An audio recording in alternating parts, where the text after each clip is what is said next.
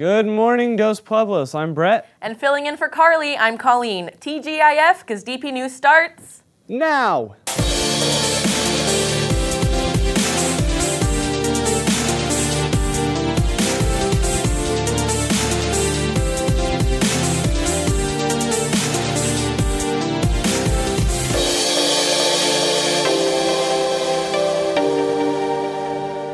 There will be no school this Monday, the 11th, because of Veterans Day. Veterans Day marks the end of the First World War and is a time to honor all veterans who have served to defend our country and way of life.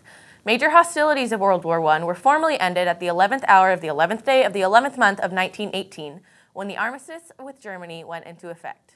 School will be back in session on Tuesday the 12th, so enjoy your 3-day weekend while honoring those who serve. The Spoon River Project will be having their first show tonight at 7 p.m. in the EPAC. For those of you who missed yesterday's sneak peeks, let me tell you that the show is fantastic and super engaging, and it will be an event that you won't forget for a long time. The audience is part of the show because everyone is on stage together. This is one show you won't soon forget. You can purchase your tickets from the EPAC box office from 3 to 5 p.m. after school or a half hour before showtime. It will be performed at 2 and 7 again tomorrow, as well as showtimes next weekend. Tickets are $12 for adults and $8 for students with their IDs. The deadline for the submission of the Health Challenge exam applications is today at 3 p.m.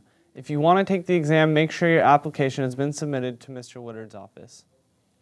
Today in the Greek, there will be a cakewalk. Come have fun with your friends and win delicious treats. All you have to do is walk in circles. That's it. So come on out. Just walk in circles. Get a cake. The canned food drive starts next Tuesday and ends on the 26th of November. Help fill the food bank by bringing in your canned food to help local families. Thousands of Santa Barbara families struggled during the fall celebrations to feed their families, and you can make a difference. Last year, San Marcos boasted the highest contributions to the food bank, and we need to take that title back. So bring in your cans or non-perishable foods starting next week. Auditions for the spring musical Mary Poppins are on November 12th and 13th from 3 to 6 p.m. in the EPAC. They're especially looking for men and parkour athletes or gymnasts. That's right, they need free-running males who want to have some fun on stage. Audition instructions are online at dptheatercompany.org. In honor of Sam Shapiro, the Anime Club will be showing his favorite movie, Blue Steel Arpeggio, today in H5 at lunch. Head over and hang with his beloved friends as they remember fond memories of Sam. The Santa Barbara International Marathon is this Saturday, November 9th. We as a school are hosting 2 water stations. If you're interested in getting community service in a fun way for cheering the runners on and giving them energy drinks and water, stop by for the packet in the Career Center. Baby ad deadlines for the yearbook have been extended. Speaking of the yearbook, if you haven't yet bought yours... Wow, I can't believe how great our book is. We have both incredible stories and amazing photography. Could you imagine if we had to choose between incredible photography or amazing stories? That'd be like having to choose between cookies or cream.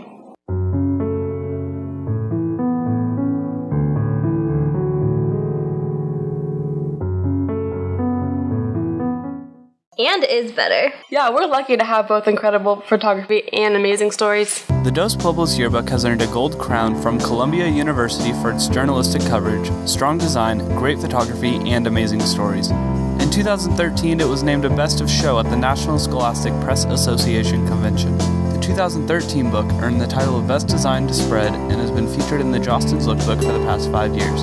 The 2014 book promises to be the best book yet, including pictures that come to life through Erasmus. Buy yours today before it's too late, online at dpyearbook.org or in the business office. Make sure to get your yearbook, people. We are now 1/4 of the way to the goal for the Australian host families. There are only 30 spaces left, and the deadline for signing up if you want an Australian exchange student is November 22nd, so get on it. Well, that's all the news we have for you today. Happy weekend, and we'll smell you later, DP. I'm Colleen. And I'm Brett. Here's Heather with your sports news.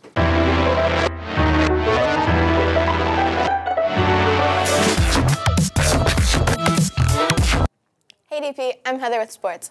Girls tennis lost a tough battle yesterday against the number 2 school in Division I of California, University of Irvine High. Their season has come to an end with a record of 7-1 in league and 10-3 overall, finishing second in league right behind Santa Barbara. Great season, girls. Boys water polo defeated Ventura yesterday, 11-3, with Blake Parrish scoring 7 goals. They finished first in league undefeated, and CIF starts for them next week. JV won 11-10 in overtime, with Dylan Elliott scoring 6, Kellen Reynolds with 4, and Ben Cable with 1. Good job, boys.